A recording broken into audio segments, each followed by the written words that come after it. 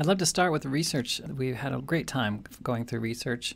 So this is just a quick overview of research. I'm happy to share the link to this.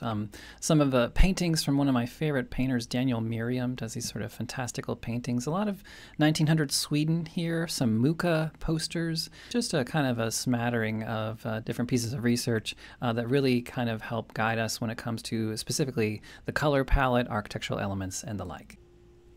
All right, I thought it'd be good to take you through a bit of a computer 3D model fly-through of the set and kind of give you a sense of that. And from there, I'll introduce to you each scenic element piece by piece. So this is a back of the house view of the set, kind of swing you around here to house left.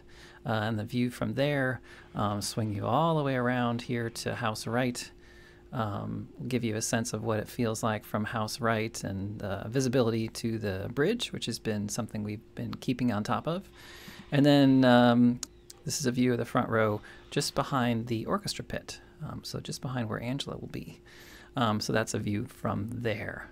But segueing here to what I call a 3D plan. Nobody really sits up here, but it's a way to kind of give you a breakdown piece by piece of the set, kind of working upstage to downstage.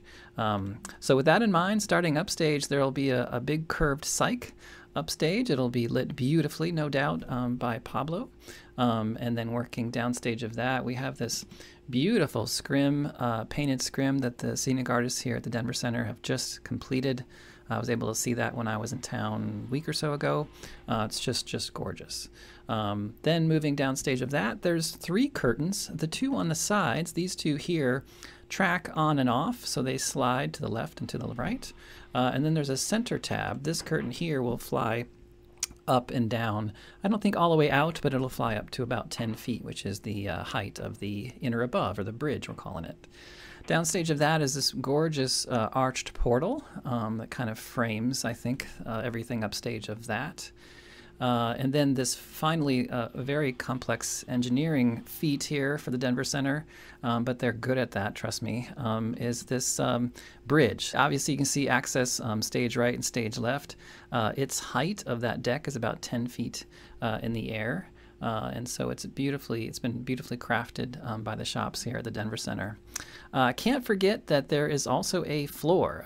This floor has a 28-foot diameter donut revolve we call it. So it has about a 14-foot aperture in the middle. And so that gives us about 7 feet to rotate elements, if you think of it this way, from a 12 o'clock position. Those that remember clocks that aren't digital, 12 o'clock position down to a 6 o'clock position. And so that's the main feature of the floor, is using that as a machine essentially to get elements from upstage to downstage.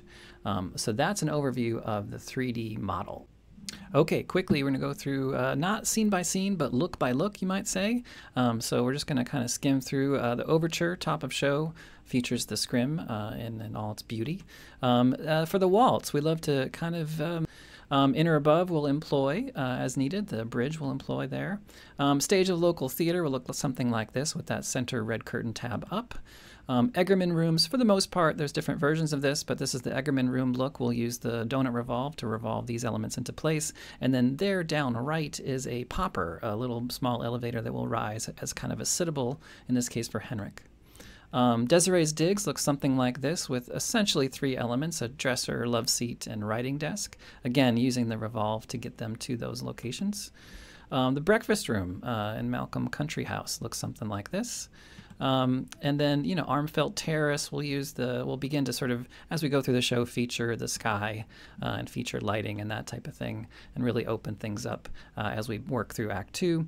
The dining table has been a source of a lot of conversation. Getting that from basically 12 o'clock to 6 o'clock would look something like this. We fly in a chandelier and complete that look. And then we might add some, kind of textural elements as we go along. This is Desiree's bedroom, a basic idea for that during Act 2. But I'm sure Pablo will really kind of make these look much better when it comes to kind of giving us a sense of the outdoors through the rest of Act 2.